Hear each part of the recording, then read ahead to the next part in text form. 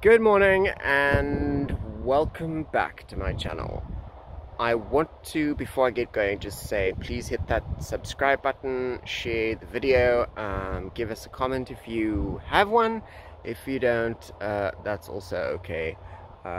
Today I wanted to show you how to pollinate and harvest Venus flytrap seed. The one thing I feel that I omitted showing you is once you've pollinated the plant, this is what I want to show you so that you know what to cut. I say cut flower heads, but this is what I mean. Here, for example, we have got a Venus flytrap, right? We're coming to the end. It's nearing the end of the growing season. I'm sort of being really generous when I say that. We've still got quite a bit of heat left. But nevertheless, here's the old stalk, right? So the flower stalk comes up to that point there. These are the old flower heads. So when I say cut off the flower heads, I mean cut these pieces off. So you basically just go snip, snip, snip, snip, snip, and you collect them into a piece of paper, and then the video continues, as you will see. So in this case, I will actually, if I can't just tug them out, okay, I can't do that because it's you can see the plant is moving, so that's going to hurt the plant. I'll come by and I'll just snip them all off, especially in the event that they have not formed seed. Okay, yeah, let's carry on. With the onset of spring, of course, comes all kinds of nasties, but also all kinds of amazing things. And for one, the flowers of the Venus flytraps. The nasties are the basically, you know, things like aphids and whatever. So really what we're focusing on today is not aphids, but the pollination of a Venus flytrap. Okay, so now let me just see if I can show you exactly which is which. Like, let's find a better, more appropriate flower. Okay, give me a sec. So what I've done now is, sorry, I'm gonna try and keep as steady as possible. It's not very easy for me, but if you see the central part, right in the center, kind of looks like a bit of a paintbrush, which is right there, that little thing right there. That is the female part of the flower. Now the male part are these guys on the outside here, these little brown on little white stalks. Those are anthers, and then that there is the stigma, style, and ovary. So if you look at it from the side, you can see it's actually standing on a bit of a pedestal. Okay, and you basically, what you want to do to get this pollinated is you want to get some of that brown stuff, or at least in this case the anthers have already passed. So there are other plants such as this one. So this one here, you can actually see has got some really good pollen on it, and that is, it's ripe, it's looking really good. Let's hope the wind doesn't blow and mess up my shot here, but you want some of that pollen and you want to stick it onto the female part of the flower. So the best way I do that is by using a paintbrush. So I literally use one like this. So I just use a tiny little brush like this one. It's very small, it's like an artist's brush, okay? And since we are actually essentially doing some art here, guys, right? We are doing some art. So I literally will take this and I'll try and nip one of those little guys off, and of the anthers, I'll take one of the anthers and break off one of the stamens, and I'll actually put the entire stamen onto the female part of the bloom, like this.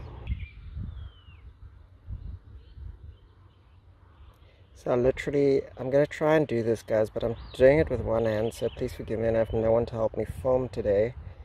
But I'm literally just going to grab, and there you see one of the anthers breaking off. Yeah, and I've got another one in the brush, so they actually get stuck in the brush. Let's just see that that sticks. Pick that one up. Okay, got it. Yes. Now, if I turn it around, you should be able to see the anther just stuck in the brush right there.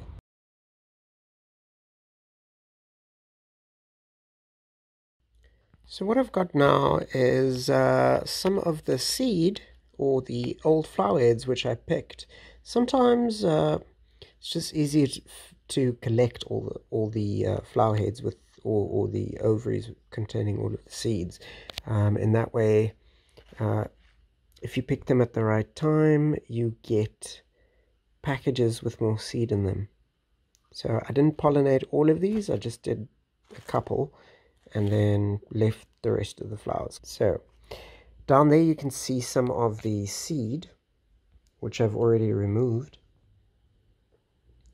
They're sort of very tiny. I mean, they're literally like specks of dust, and they're black and shiny. So I'm going to show you how to take them out. Right, so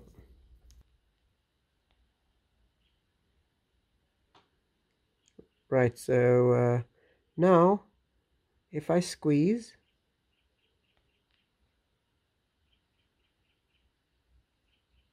you'll see the seed actually starting to emerge.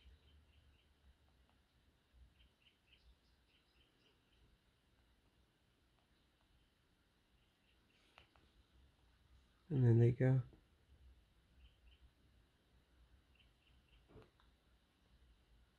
Venus Flytrap seed. So tedious process, but this is what you got to do to get all of the seed out. And this is it from a distance, and I'm actually filming in the rain right now. So you can see the droplets actually falling on the paper. So I'm going to go inside, but I just wanted to get some good lighting to actually show you what the seeds look like. So you can see some of the seeds lying in the front, and then again the flower head there in the sort of center, back center. Yeah. Okay, so that is it. One more thing that I do want to mention is storage of the seed. How do you store the seed? Well, what I do is I put it into those paper envelopes, like just a literal paper envelope.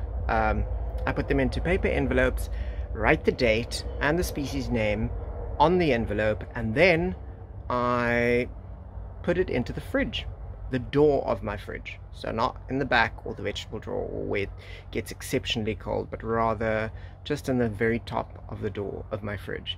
And that would be part of the scarification process, or cold treatment rather. Yeah, so if you like this video, please again hit the like button, subscribe to the channel if you haven't already done that. If you have, thank you very much, and I'll catch you in the next one. Bye for now.